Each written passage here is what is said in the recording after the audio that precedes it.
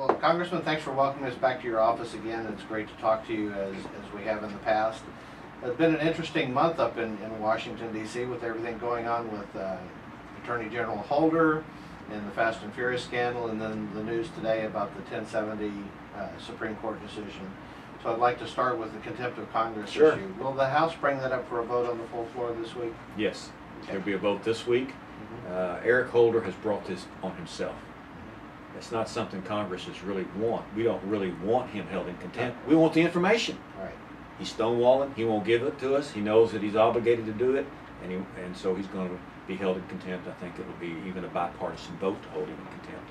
Now, we didn't get a bipartisan vote out of the House Judiciary Committee, or not the Judiciary Committee, the House Oversight Committee. Why do you think that some of the Democrats will come around on the floor of the House? I just have that suspicion that some of them will support holding him in contempt because it's so flagrant. But you never know until the votes are counted how much political pressure Nancy Pelosi puts on the Democrats to toe the line. But we will see. In any event, he will be held in contempt this week by Congress, the House of Representatives, that is. And what are the consequences of that? Where are the teeth in that tiger?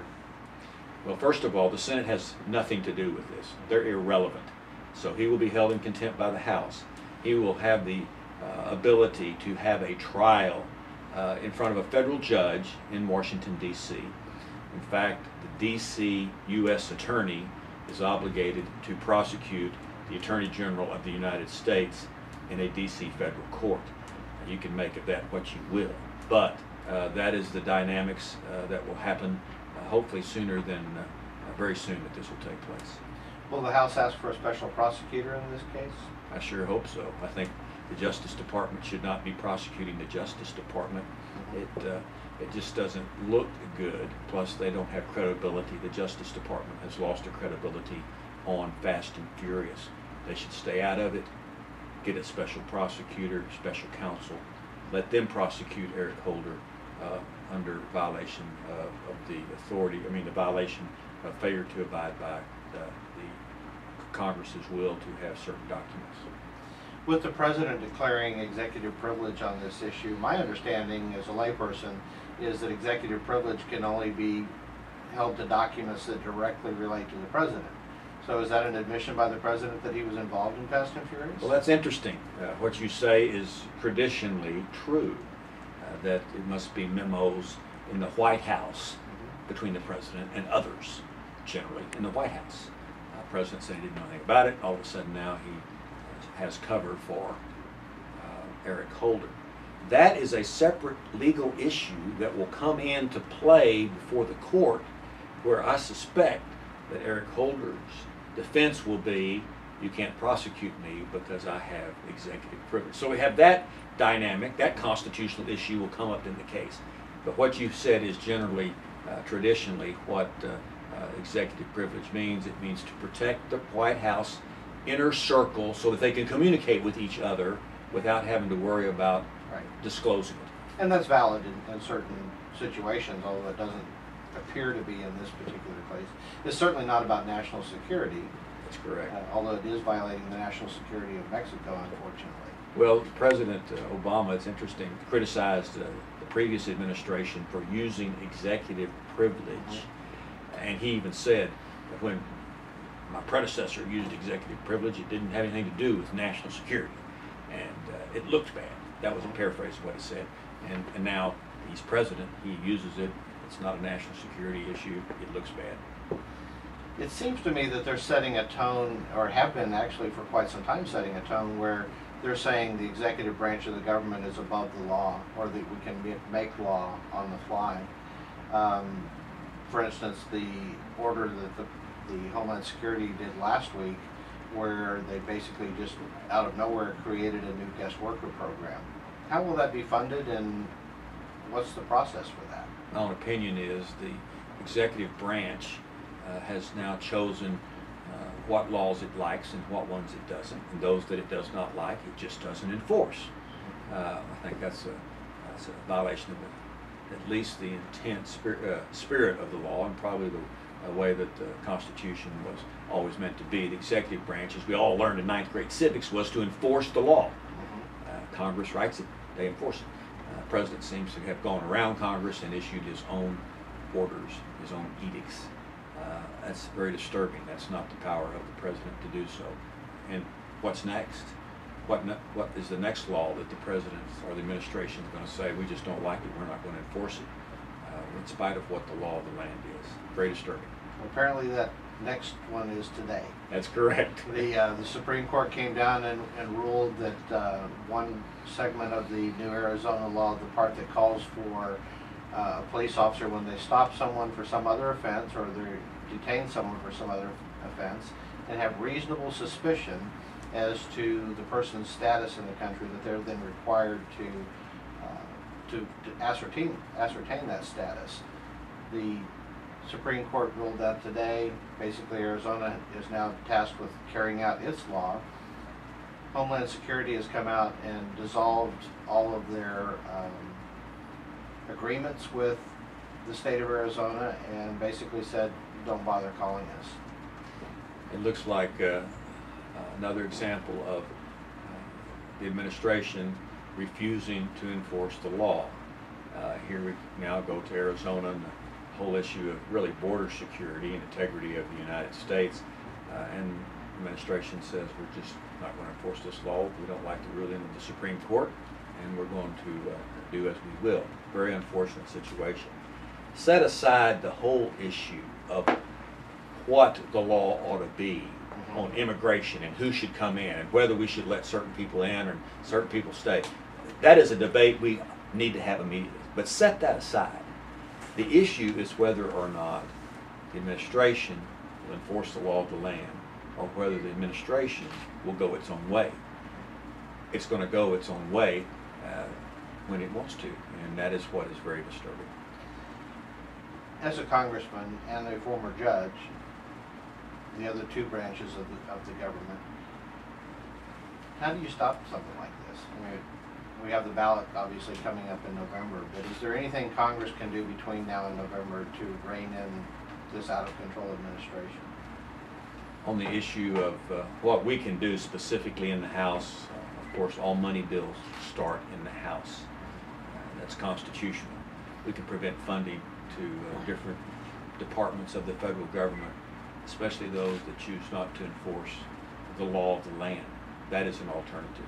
There's some talk immediately about actually filing a lawsuit and going to the courts to get the courts to tell the president, the administration, you will enforce the law of the land. That's another thing that's being considered. But of course, that will take a while. Most immediately thing will be 5 months from now.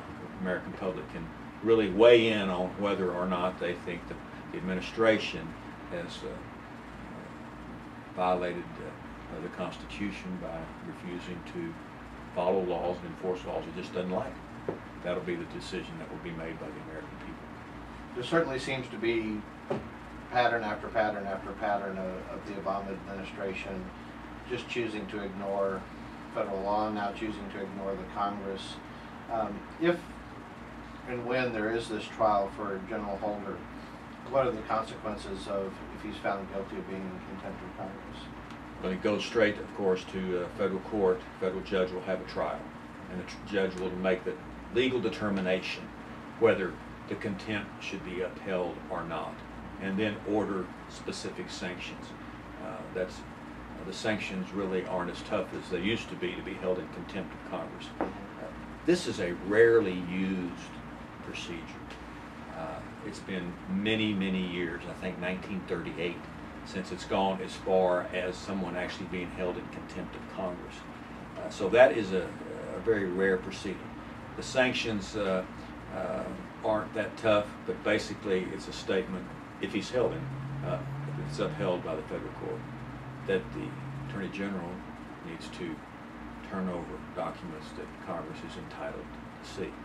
Remember, our goal is not to hold him in contempt. Our goal is give us the information we're entitled to see so we can go through and find out who, what, when, and where regarding Fast and Furious, why Americans died, why Mexican nationals died, and who was responsible for it. That's what we want. Now, there was a lame attempt last week to blame this on the Bush administration.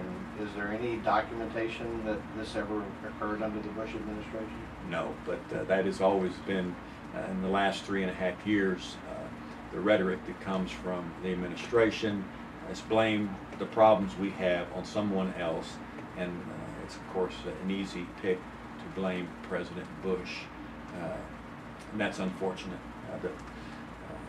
President Bush is not responsible for Fast and Furious and the people that have been killed because of this decision to help facilitate smuggling guns to Mexico. But we want to find out who it is. Let us find out. Give us the information, we'll find out who it is. We would like to find out who it is. Later this week, the Supreme Court will come out and rule on Obamacare. Do you have a gut feeling where you think this is going to go and what happens from there? The Supreme Court probably will take the individual mandate and say it's unconstitutional to force Americans to buy the government product. What they do with the rest of the bill, I don't know. There is an argument, a legal argument, that the bill does not have a severability clause, which is almost in every piece of legislation, which is the last or next to the last paragraph that says if a portion of this bill is unconstitutional, the rest of it still stands. That's not in this bill. Over 2,000 pages, and they didn't add that. So if they follow precedent, the Supreme Court finding part of it unconstitutional will throw the whole thing out. I suspect they may try to find a way to uphold portions of it. Then we have a kind of a mess on our hands.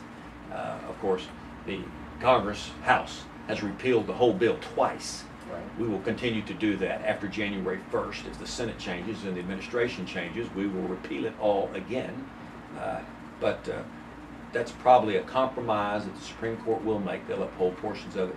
Many of those are still like the mandate requiring businesses to pay for health care or pay that tax or fine. That would still be in there. So they could do almost anything, but the individual mandate would probably be ruled unconstitutional. Without the severability clause, if they hold part of it constitutional and part of it not constitutional, is that not legislating from the bench? Well, it wouldn't be the first time the courts have legislated from the bench, but I think that they will claim, and rightfully so, that they have that authority under the Constitution. That's a whole philosophy about the court. I personally think that they should, they find part of it unconstitutional, the whole thing's unconstitutional. But the Supreme Court, as we all now understand, the Constitution means exactly what 5 of them says it means, and that's all it takes, whatever the 5 say it means. Which is all the more reason why we need a change in November, so that Obama doesn't have an opportunity to change that 5 to the other side. Well, I always tell people that one of the most legal and constitutional powers of the president is to appoint federal judges, all of them, from the district court to the circuit court to the Supreme Court. And that is a reflection, generally those judges are a reflection on the philosophy that the president has, whoever it is. Voters need to keep that in mind when they go to the polls in November as to what philosophy they want federal judges to have, lifetime appointments, as we all know. We talked before about your bill to bring border security, bring the National Guard to the border. Has there been any movement on that? There has not been. The bill is still pending. If it's not addressed this year, of course, it'll be refiled after the new Congress takes effect in January. Okay. Anything else that is important on your burner right now that you'd like to tell us about? We're still working to get some of the equipment from Iraq, the Humvees, night vision equipment, and drones, rather than have all those just stored someplace, moved down to the Texas-Mexico border, southern border of Mexico. We're doing this in a bipartisan way. Henry Cuellar from Laredo is also on a letter with me to support this movement, along with the Texas border sheriffs, who most of them are Democrats. So it's a border security issue, as you mentioned at the outset. That is the issue that we have to address and fix first. But Congress does have to be involved and fix the immigration problem, because it is not going away. It's getting worse, and we need to just have an honest debate about it and fix some of the problems that we're all aware of. Well, thank you again for the opportunity to sit down and to have you talk to the readers of Texas GOP Vote. And I hope we can do it again after the Obamacare decision comes down from the Supreme Court. and see where we go from there. It's going to be an exciting week. It's an exciting summer, I think. All summer, that's true. Okay, well, thank you very much. Thank you, Bob.